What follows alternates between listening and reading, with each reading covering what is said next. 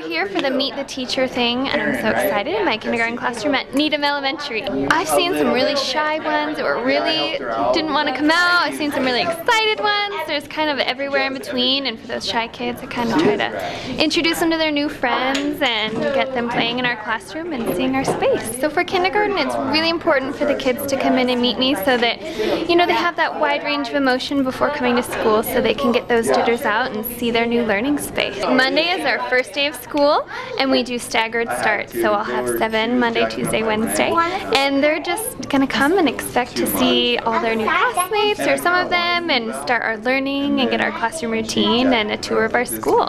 For kindergarten, my focus with my kids is to get them warm and comfortable in our classroom and ready to learn and really excited to learn, coming to school just with really enthusiastic.